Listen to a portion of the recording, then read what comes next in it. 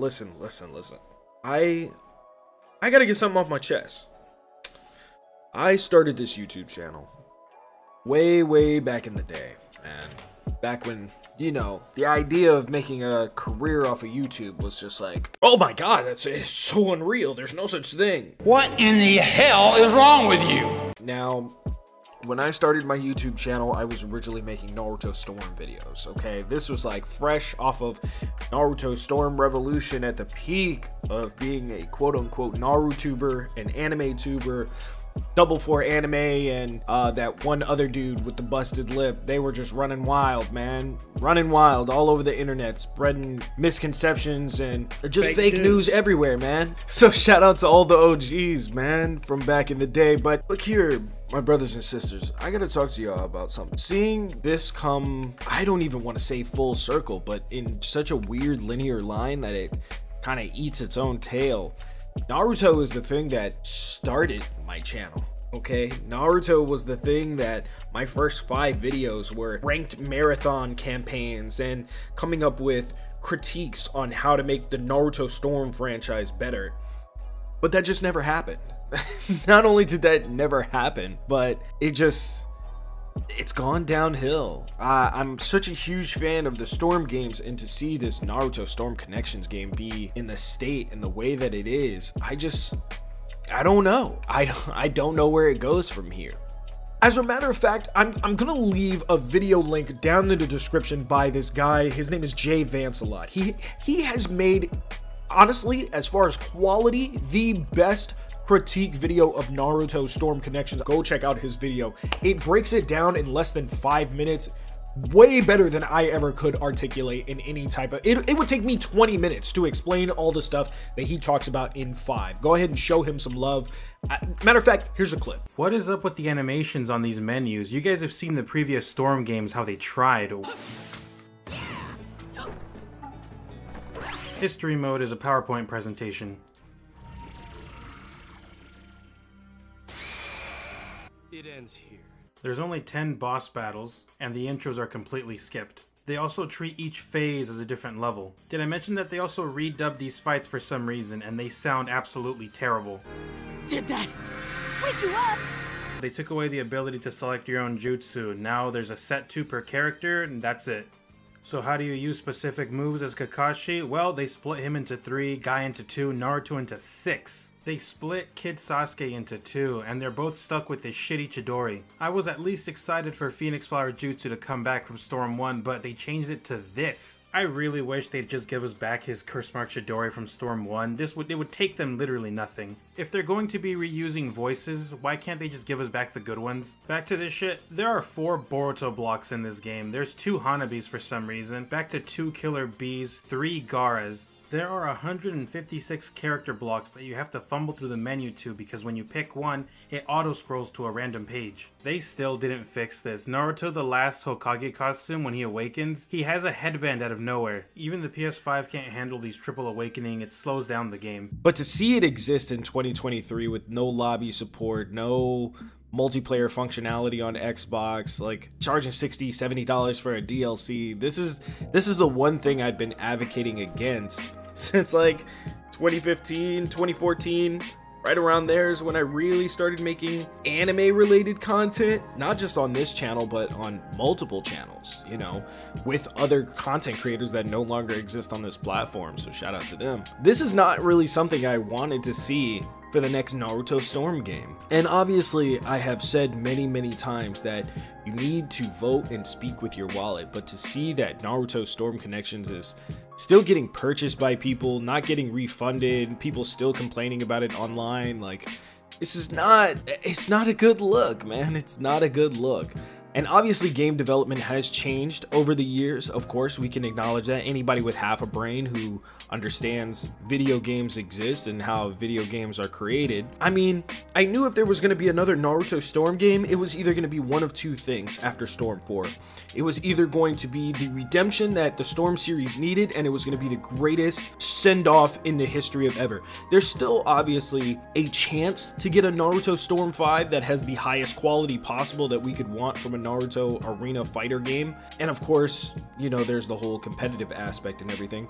or this game was going to be the worst thing we have ever seen in the anime platform 3D fighter arena space, especially coming off of Jump Force. So either they're going to learn from their peers in the industry, and CyberConnect 2, Namco Bandai, as well as the entire development team, we're either going to look at these as examples of failures that existed in the space, and we need to improve on that, and we need to make our next game better, or they're just going to throw something together that, you know, hey, we need some extra money coming in. Let's just take this Naruto and add Boruto characters and then charge $60 for it, and let's just rake in the money that we can get, and then we'll go from there. Y'all gotta start talking with your wallets, man. Fortunately, I have not purchased the game. I've seen many of my friends who are so desperate, so desperate for views and content, and that's the hardest part. I tweeted about this maybe 6, 7, 8 months ago that Naruto Storm Connections was going to be the game that was just terrible. It's going to come out and y'all are still gonna buy it, you're still gonna complain about it, and then get 200 views a video and complain that the game sucks, but still grind it every single day trying to get views. I understand. It's tough to be a content creator in such a very niche space, and there's no phenomenal good games. There's not like a Call of Duty release every single year. There's not a constant updating game that comes out like an Apex Legends or a Fortnite or something like that that exists within this small anime gaming niche space. So you have to buy whatever comes out and play it until it breaks, and then you move on to the next one. I understand the need for content. I understand the need to get views and try and make a living, get your family together. You see all these other content creators that make an entire living off of the very same interest that you do. But here's the thing, guys. Not all views are good views. There's just some things that I wish a lot of you would draw the line. I understand that some of you have decided to make a pivot and decide to critique the very games that you would like to play and cover, but also at the same time, you're fueling this machine of, you didn't get the game for free. Now, if you got the game for free, and not like somebody else purchased it for you, like the development team and the publisher decided on giving you a free copy of the game that was not paid for, that's not coming out of anybody's pocket, okay? If you are an invitation player, that's different. I feel like that's different because you're not fueling into, financially and monetarily, you're not fueling into this giant, I wouldn't even say it's giant, this mid-sized mediocre wheel of turning out the same bullshit every single time. But if you are somebody who went out here and spent $60, $70 for the newer consoles, or if you're getting it on PC or something like that and expecting a higher quality game, and then, or you're one of these apologizers like, no, they're gonna let them cook, they're gonna fix it. Like, bro, you have to look at patterns, and some of y'all don't do that. So I make this video mostly because I really wanted to get back into what it was that made me make YouTube videos in the first place. And it was really just to creatively construct criticism amongst, you know, video game development and specifically in the anime space. Like, there have been so many mediocre games to come out and so many games that have milked their DLC into oblivion on a bad game.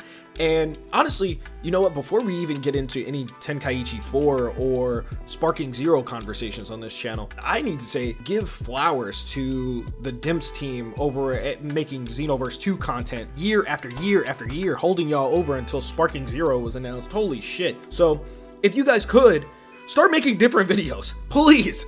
I need people in this space to start in this niche. Please start making different videos, man. Start making different type of unique videos, because y'all copying each other and doing the fucking marathon runs and all this shit, like, please, I need y'all to, like, have some opinions, have some critiques that go viral, man. I understand that you'll have these, like, one-off people like Afro Senju or Rhyme or Omega. All of these people, they'll have, like, their 1 or 2 videos where they're like, yeah, I'm just gonna kind of critique a little bit. But also, you can't really trust their opinion too much because they're given the game for free. They're also creators who are paid to participate in these conversations with these because let me tell you something right now. The difference between 500 small content creators having a similar idea and critiquing multiple parts of Naruto Storm Connections or even any anime game in this space is completely different than one video from Afro Senju saying, this game is okay.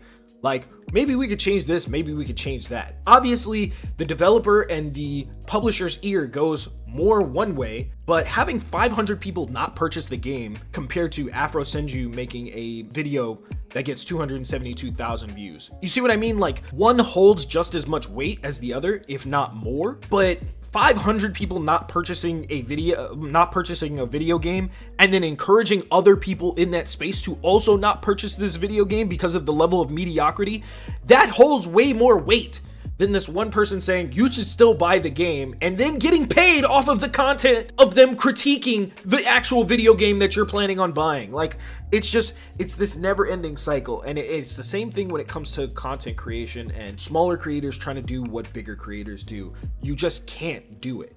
It just doesn't apply to you, because when this person farts, they make money in comparison to you, a smaller creator who has to grind up the ladder, me included. I'm nowhere near being able to make a living off of this channel. Like, I just barely started making money a few years ago, and then I flopped it by not uploading.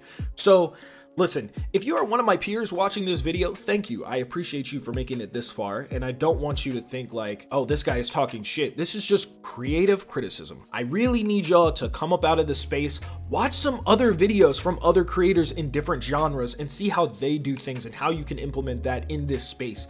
Because that's really what's gonna take you from being one of these low-level creators bitching and moaning like myself, and actually providing something that nobody else can in the space that makes you unique to watch. So then you can be one of the bigger voices when you critique something and you actually tell people, please do not buy this game because it's mediocre. People might actually listen. Anyway, thank you guys for listening to me rant on this. If you guys enjoyed this, make sure to let me know. I haven't made a video in so long, so I just kind of needed to get this shit off my chest, to be honest. I wanted to talk about the Game Awards, I wanted to talk about Spider-Man, I wanted to talk about all these other things, but I haven't really had the emotional capacity or even time to really formulate and compute how I wanted to say things. But if you guys want to check out the podcast, actually, where I do talk about a bunch of that stuff, I'm gonna leave a card on screen for you guys right there. If you guys are new to the channel, make sure to hit subscribe, turn on the notifications, all that good shit. I will see you guys next time.